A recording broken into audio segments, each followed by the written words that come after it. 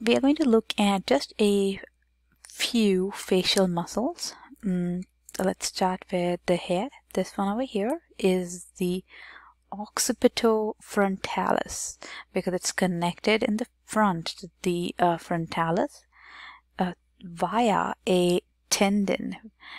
This tendon is known as Galea aponeurosis. So it's known as the Galea aponeurosis. And then this little bitty muscle in the back is the occipitalis muscle. So all of these together is known as the epicranial muscles. Okay, the frontalis muscle inserts itself above the supraorbital margin on the eye, and then it originates on the Galea aponeurosis. Its function is to raise the eyebrows. Okay, and then the occipitalis muscle on the back originates on the occipital bone in the bottom and the mastoid process, and it inserts itself into the Galea aponeurosis. So the function of the occipitalis muscle is to pull the scalp posteriorly. This next muscle group that I isolated over here is the muscles involved in mastication or chewing. So this muscle over here is the masseter muscle, and the masseter muscle it originates on the zygomatic arch and it inserts into the angle and the ramus of the mandible. The other muscle for mastication is the temporalis muscle right by the temporal bone. So when you chew your food and you hold your temples, you can feel these muscles working. So temporalis muscle originates on the temporal bone and it inserts itself on the coronoid process of the mandible. Right, so the coronoid process of the mandible. The function of the temporalis muscle is to elevate the jaw, meaning it helps in closing the jaw. Okay, so this is the temporalis muscle and this is the masseter muscle. Both of these muscles are synergistic to each other because both these muscles help in closing the jaw by elevating the jaw. This muscle is Orbicularis oris. Okay, so the next muscle, Orbicularis oris, has been highlighted. Orbicularis oris originates at the fascia associated with the maxilla, mandible, and the lip. So it's not a bone, it just originates at the fascia and it inserts in the muscles and skin at the angle of the mouth. Okay, so the function of Orbicularis oris is that it helps us purse and pucker the lips. So the next muscle in here that I want to talk about is the Bukinator or Bukinator muscle. Okay, the Bukinator muscle is also called the trumpeter's muscle, and it helps in compressing the cheek when we are blowing or suckling, while blowing a trumpet or while blowing air into a balloon. These are the muscles that help.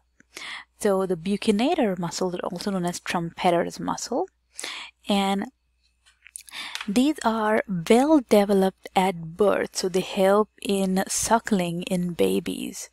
Okay, so the superior muscle actually developed by the time we are 16 years of age, but in younger children only the lower Bukinator muscles are well developed, and then they originate at the alveolar process of the maxilla and mandible, So these are the alveolar process, which are the sockets of the maxilla and mandible.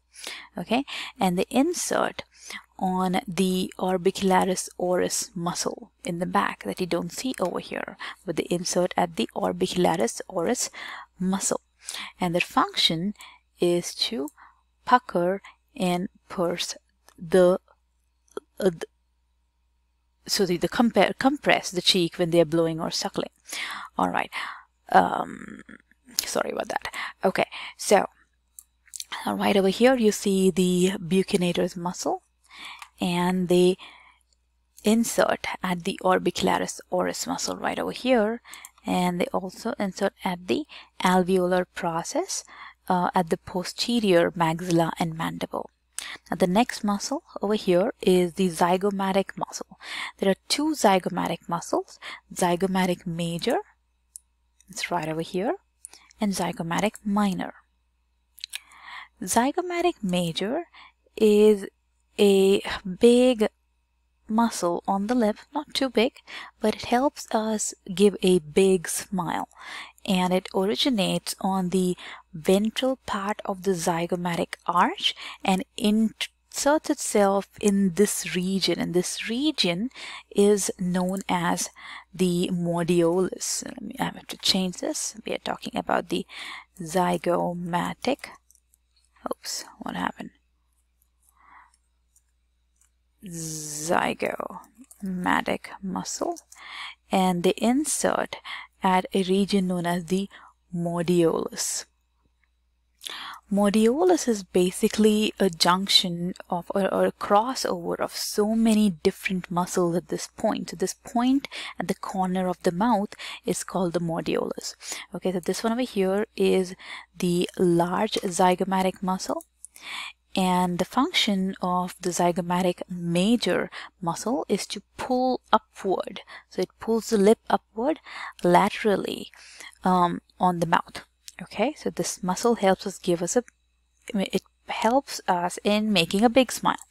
And this muscle is the zygomatic minor muscle, and it originates on the ventral surface of the zygomatic bone, so right on the cheek, and it inserts itself in the skin above the upper lip, right below the nose, in the nasolabial groove, as it is called.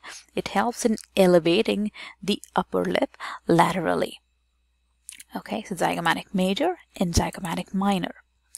So the next muscle on the face is orbicularis muscle. Okay, so I'm going to move this over here. Orbicularis muscle. Okay, so this over here is the orbicularis oculi.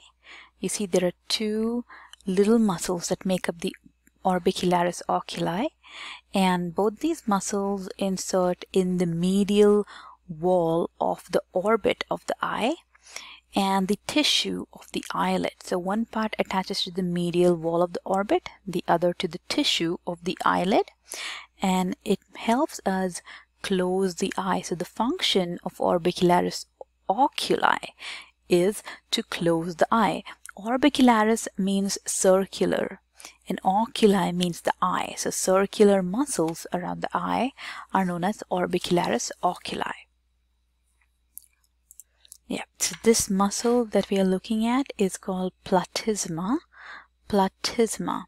Platysma is a muscle that helps in pulling down the mandible. So it's the opposite of what the temporal muscle and the masseter do. Masseter and temporalis muscle pull up the jaw. The platysma pulls down the jaw and helps in tensing up the neck. This muscle, if you look at the origin and insertion, it's kind of upside down because it originates on the fascia of the pectoral muscle. So pectoral fascia right over here, the skin around the pectoral muscles, and it inserts in the inferior bordle of the mandible. Okay, so the function of this muscle is to tense the skin of the neck and depress the mandible. The last muscle in the group of the the facial muscle is the sternocleidomastoid muscle. The sterno means sternum, cleido means clavicle, mastoid refers to the mastoid process of the temporal bone. So this over here, this deep muscle is the sternocleidomastoid muscle. So I'm going to isolate this muscle, and you can see that the sternocleidomastoid muscle originates at the mid-clavicular region, the manubrium of the sternum, and it inserts itself into the mastoid process of the temporal bone. So the function of the sternocleidomastoid muscle is to flex and rotate the head. Here you can see the head and cervical rotation, and the other function is also in cervical spine flexion, and here you see the spine and lateral flexion or rotation of the neck.